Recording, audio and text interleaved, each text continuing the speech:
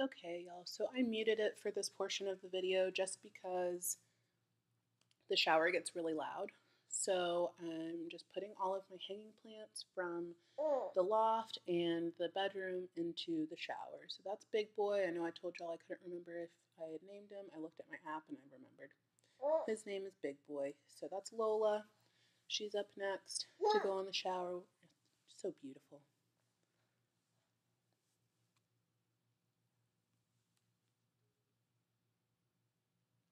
Very long. She's getting very, very long. Gigi tried to get in the shower too. She has a death wish today. I don't know what is going on with her, but she tried to escape. She tried to get in between the slats of the gate, the baby gate, while I was opening it. So she was basically in the hinge. And then obviously she wanted to get in the shower while I was watering plants. So I turn it on, just like lukewarm water. You don't want it too cold to freeze the roots. You don't want it too hot to burn the roots, but they do like the warm water, like medium warm, just to increase that humidity too. I have a couple of leaves on my silver sword philodendron up in the corner, the top right corner, that are about to open, and my philodendron squamifera loves the humidity all the time, and it's nice to get those moss poles wet too, so that way the aerial roots can really try to get into the moss pole. Excuse me. So basically, I just shower them off for a few minutes, and I try to move the head of the shower all around so that the soil and the moss pole and everything gets wet in each one.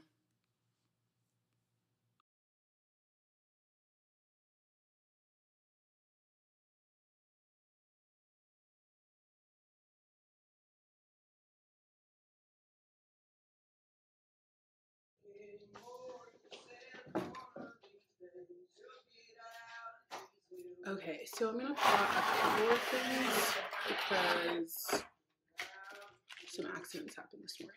So this is just a watermelon peperomia leaf that I'm propagating, but I accidentally sprayed it with water that was diluted alcohol because of my mealybugs on another plant, and I forgot that I had alcohol in that.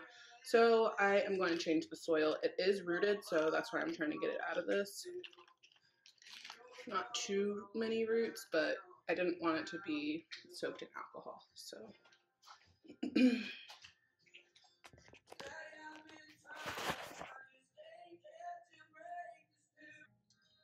Okay, so you can see how minimal the root system is, but I just wanted to get it out of that. This is just a random leaf that I found at like Lowe's on the floor, and I cut it in half, but that's why it looks so janky. But it's trying. Oops.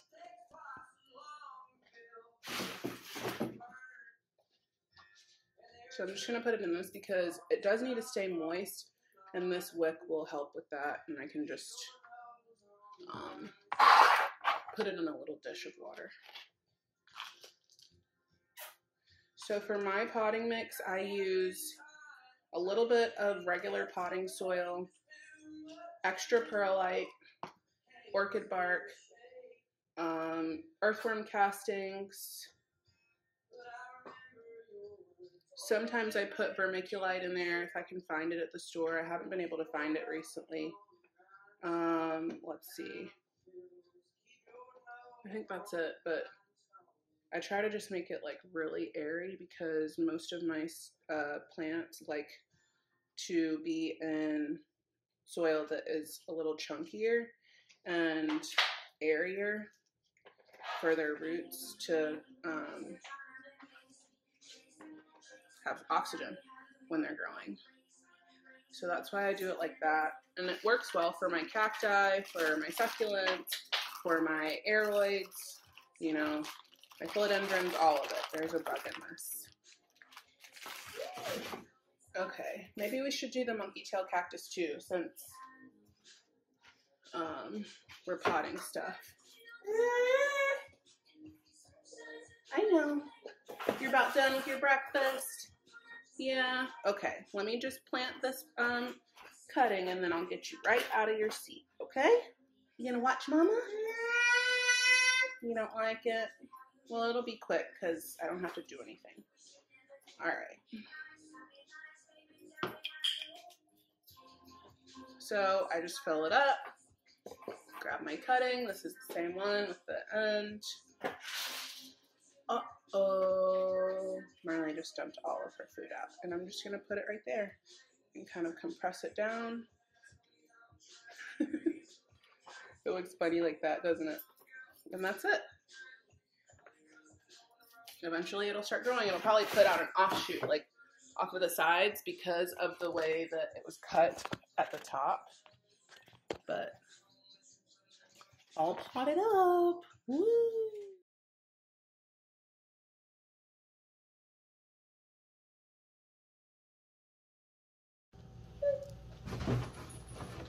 Okay.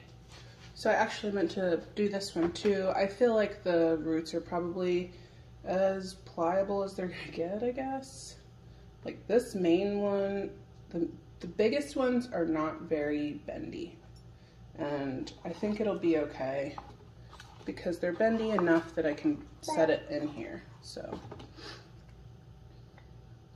I'll just put it back in this water for now. And I could probably like even trim the roots if I wanted. But, ooh, you know what I'm gonna do? I have a perfect idea.